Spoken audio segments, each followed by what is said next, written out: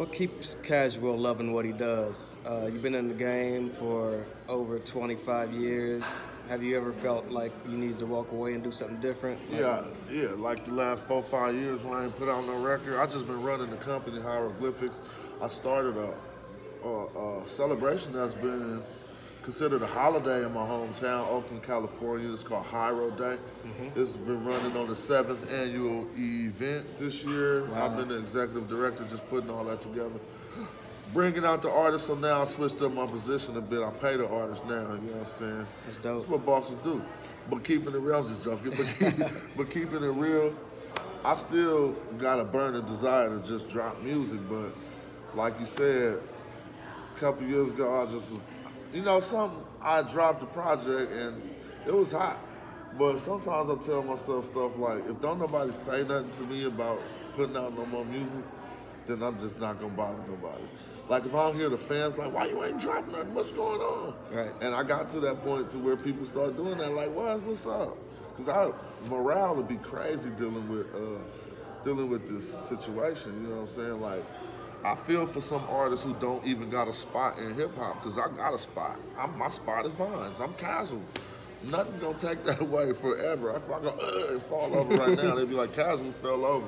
So that's what happened. I'm like, I got my spot, and I respect it. But at the same time, I mean, even artists like myself find ourselves striving to be like, what the other artists is. Like, man, they all on private jets, and now I feel like rinky dink, you know what I'm saying? Right. But there's somebody below me looking like, man, he on tour, and he talking to all in Cincinnati. So it's levels to it. I understand, instead of aspiring to be something, you just gotta appreciate what you are, who you are, accept success. Like, success is something you need to accept and not always strive for.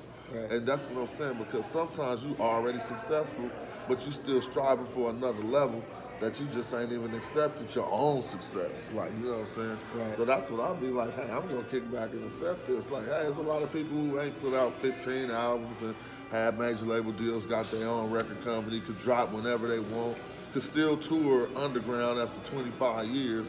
And I see people who can't even get a show. You know what I'm saying? Right. And so I'm proud of it, and I respect that. Some longevity in underground hip hop. Looking back, I've been following hip hop over 30 years. A lot of crews, man, can't seem to keep it together. They always put their business out in the public. They don't get along. They get back together. I've never seen hieroglyphics beef. What's the secret behind not bringing your dirty laundry to the public? Ain't no secret, really. It's just like, that's just hella tacky. We all know you can't recover from a lot of that stuff. You might think you did. You might say, oh, it was just a Twitter joke. Oh, I erased it. We cool now. But you put a stain on your legacy. Right. So instead of, instead of really hashing things out in public like that, that just ain't our nature. It just ain't. Out of anybody in my whole crew, I'm the first who will be willing to do some shit like that. And I'm just saying, just out of our attitudes, because I'm more like confrontational and like that. But no one's like that in my crew. Right. And I'm blessed to be able to know gentlemen with that much level-headed men who just be like, let's hash this out a different way. You know what I'm saying? Right. Because this could explode into something else. Like, dudes who say stuff like that. You know I what I'm imagine. saying? It's a lot of y'all, and I know everybody doesn't see eye to eye, but I've never heard of you beefing with Tajay beefing with Dell. I've never seen any of that. I just want to commend you guys, for keeping it classy at all times. We try to, dude. We try to. So what is Casual working on these days? Right now I'm working on a gang of projects. But what I'm working on is a return to hip hop in 2019. I want to drop multiple records. I got hella shit recorded. I ain't just been sitting on my hands. But figuring out the new way to approach people, not doing this whole wait hella long for the album. Oh, that's the old way. Like, you just drop them, here go a video, here go a video, here go a video. What's it on? I don't know, check it out, it's coming.